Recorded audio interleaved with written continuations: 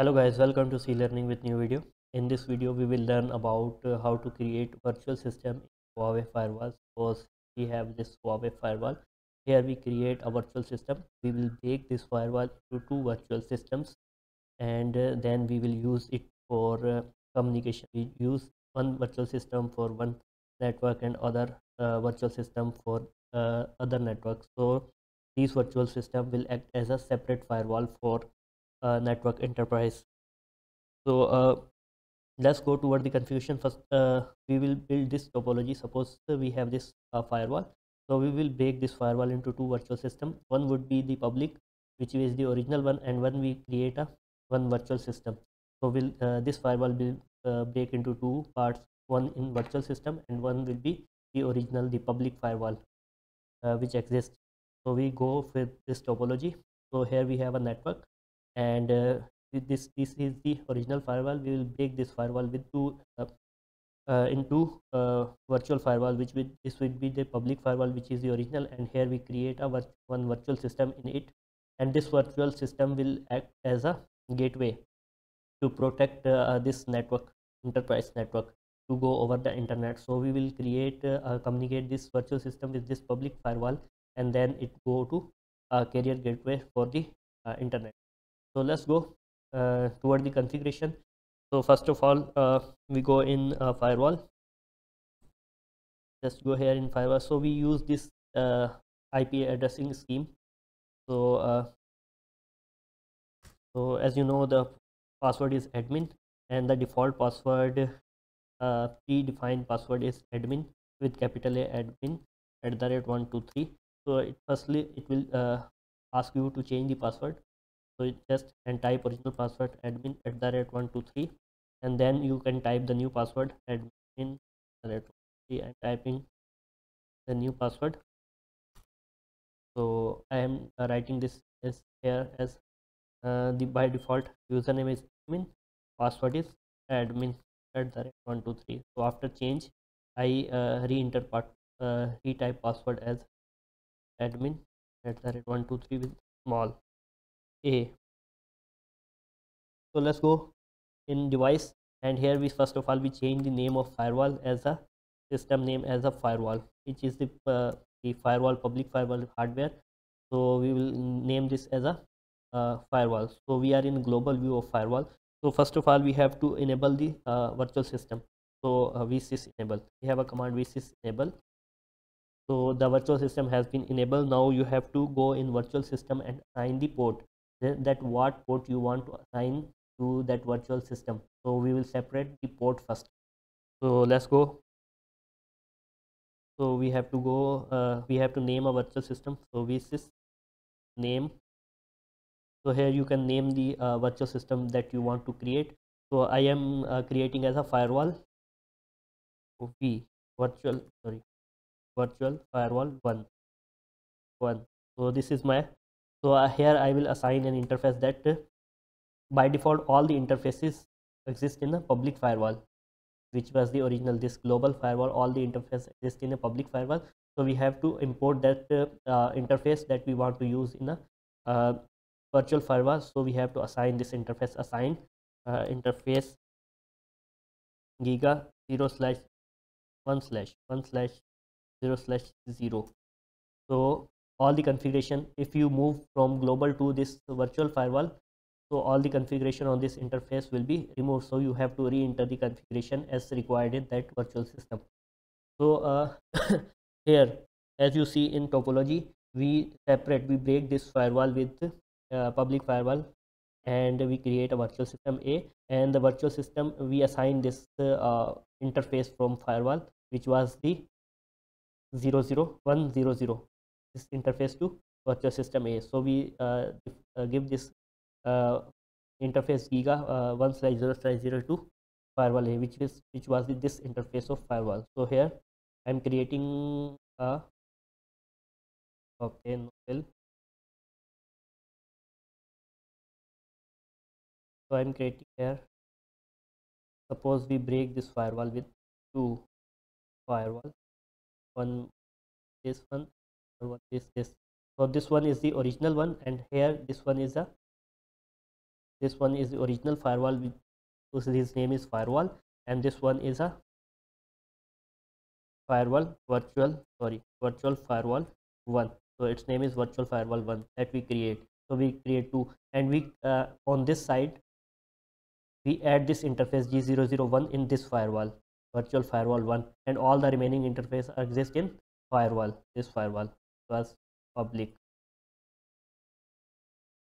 So let's move toward next configuration. So first of all, you have to assign the interface that you want to enter. So let's go back. Let's go back in original firewall. Now we are in original firewall, which was the public. We have to first configure the public firewall. So first of all, we have go in interface giga 1/0/1. So this interface 1/0/0, which is on this side, firewall side, public firewall. So it exists in public firewall. So we give the IP address to this interface as a IP address as 1.1.1.1 and 24. And then we go in virtual interface. So here you can see in this picture that when we break this firewall, so firewall create a virtual interface with it, that now here we break this two firewall. So on this side, there is the, oh yes,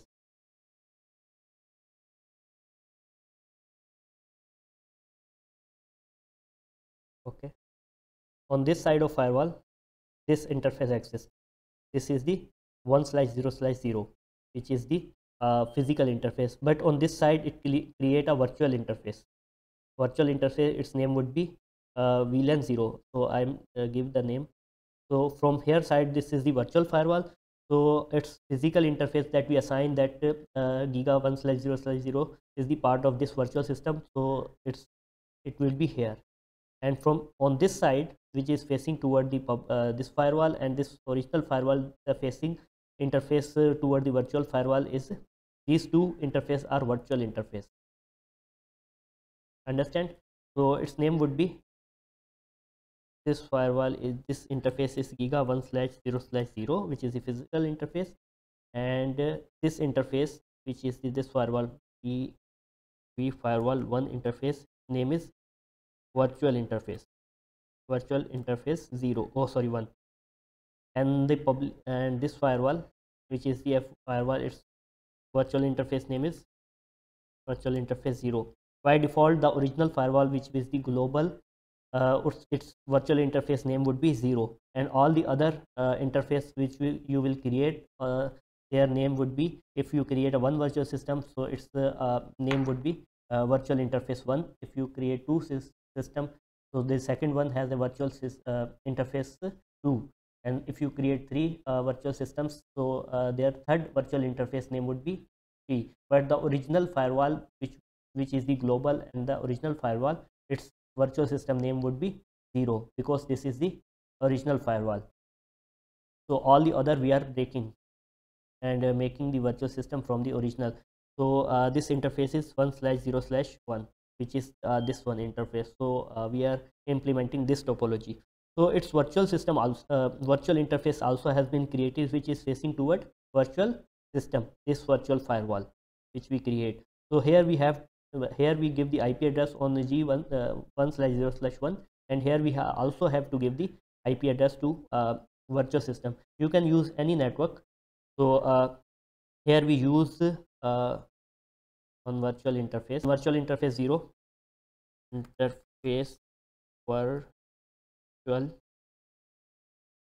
interface 0, we use 172.16.1.1, and on interface virtual, it can be spelling mistake here, virtual interface 1, we use 172.1.1.1.6.1.2.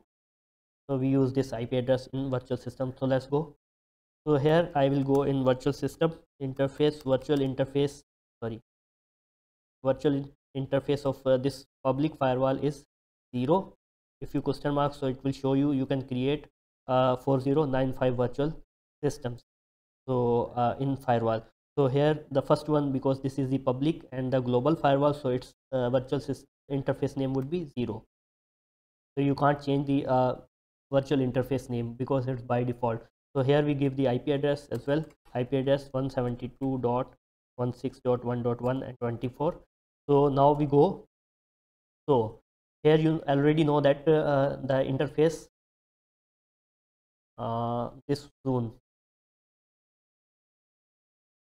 okay, as you know, this zone of firewall, this side of firewall is a untrusted side, and this side of firewall is a trusted side.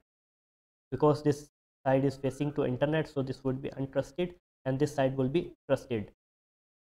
So in this global firewall, so this side is a untrust side. G1/0/0 is facing to internet carrier gateway, so this is a untrust, but its virtual interface 0 is facing to our enterprise network side, so this is our trust interface. And same here, the virtual firewall 1, its interface, virtual interface 1, which is facing to carrier network, is a untrust side, but its interface which is facing to carrier, which is G1/0/0, this is facing our interface side, so this is a trust uh, trust zone. So this is accordingly we configure here. So here we go in firewall zone trust. So which interface of public firewall is facing enterprise network, which is trust LAN network? It is interface, sorry, here we use a command add interface virtual interface 0. So this is our trust. So if we go in untrust,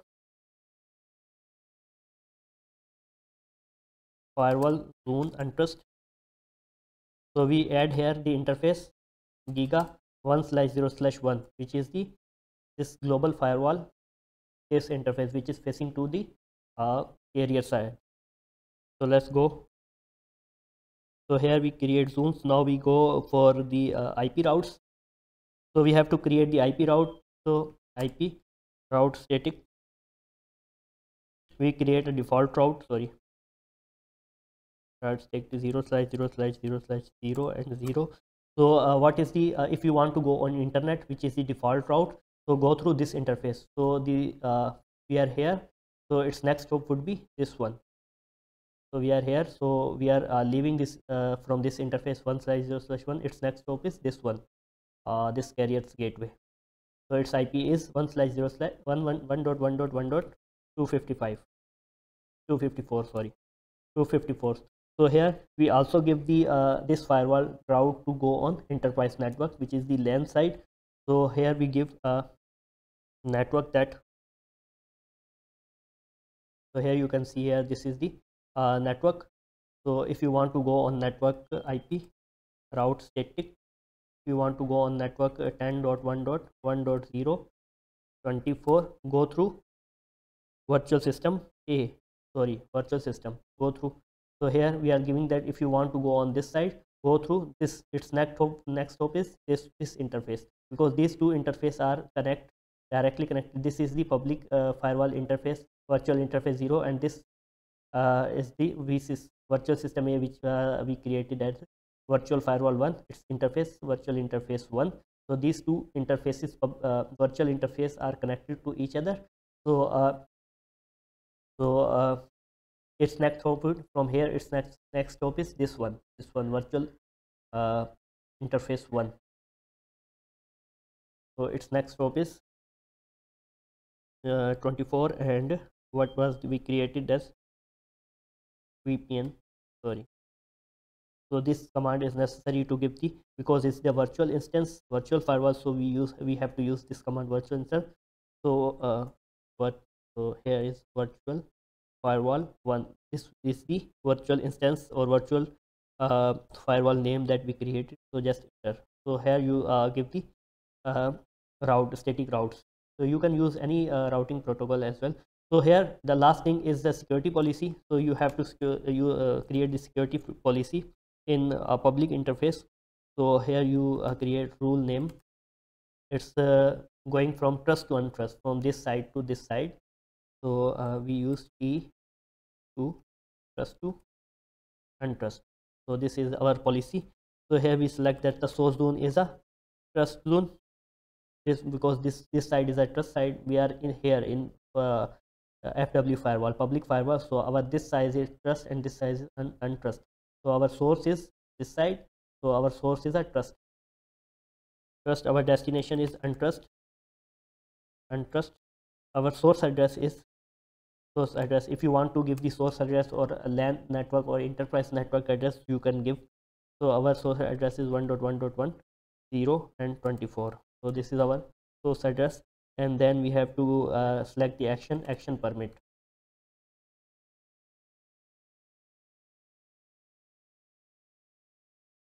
Action permit. So now we go back. Now we have to create another policy from untrust zone to trust zone. So we create a rule name trust to trust zone. So here our from untrust trust side. So our source is now untrust zone. So our source zone is untrust. Destination zone is trust. So here you can select the destination address. Our destination address must be this 10.1.1.0 and 24.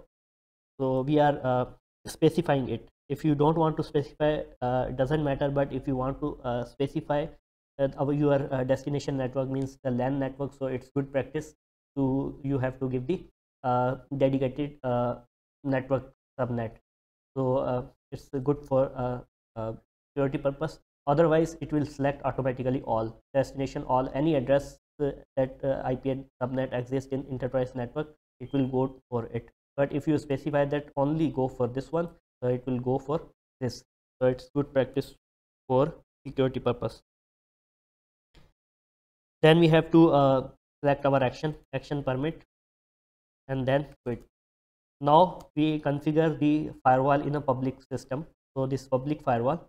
So now we go in virtual system 1. This was the virtual firewall 1, and then we do the same things. We create a interface, add those interfaces in a public or trust or untrust, and then create a security policy, and then we will give the routes, and then we will go for the communication.